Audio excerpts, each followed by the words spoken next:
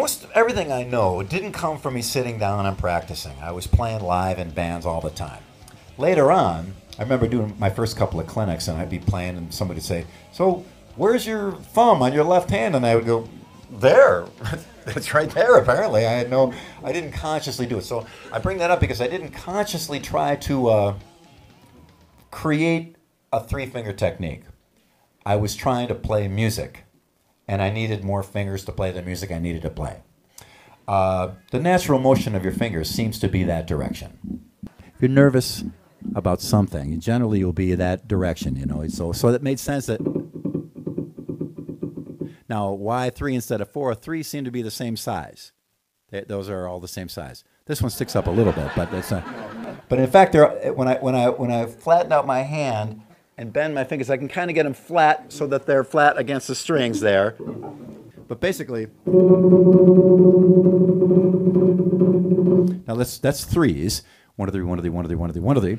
Now I'm also trying to get 4 out of this.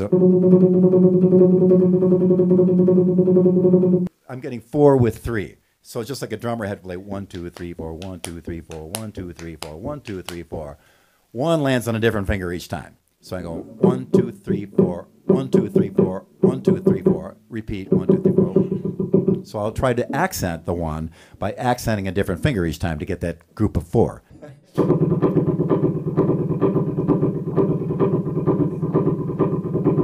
So try and get 4 out of 3. It allows you 3 fingers to pick with, which means so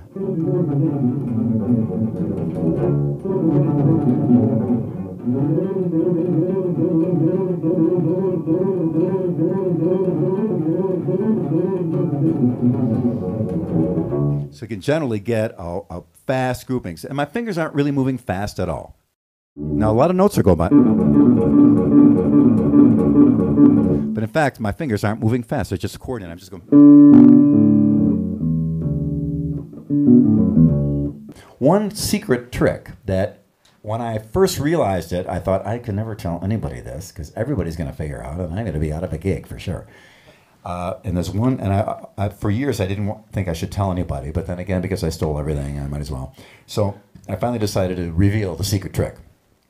And the secret trick is, boy, it got quiet in here. Is I'm playing on the pickup, and the string is in the way. Pickup doesn't move. I got the pickup encased in epoxy, locked down in there. So what happens is my fingers always hit the string at the same spot because they never go any farther than that. They drag over, and it hits on the same spot every time. So it's a real consistent sound.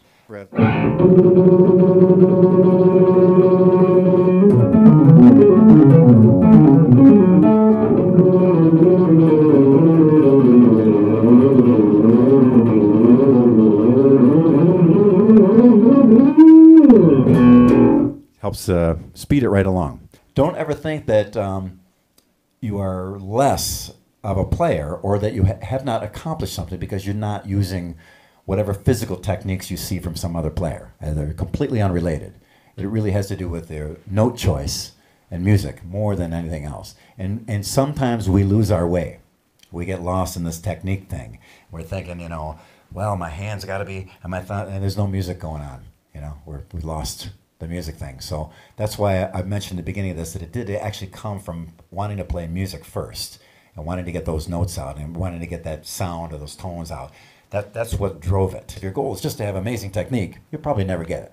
But if your goal is to be an artist and a player and make some incredible music, your technique will follow suit. It'll follow you around like a little wagon dragging behind you, and it'll occasionally catch up to you. And I really think that's the way it works. And I like to preach about that a lot too, because I do think a lot of guys get lost in this technique thing, and they gotta play, and they gotta have 3 fingers, and they gotta be able to slap, and they gotta do the upstroke on their thumb slapping. It's okay. If your music is working, it's working.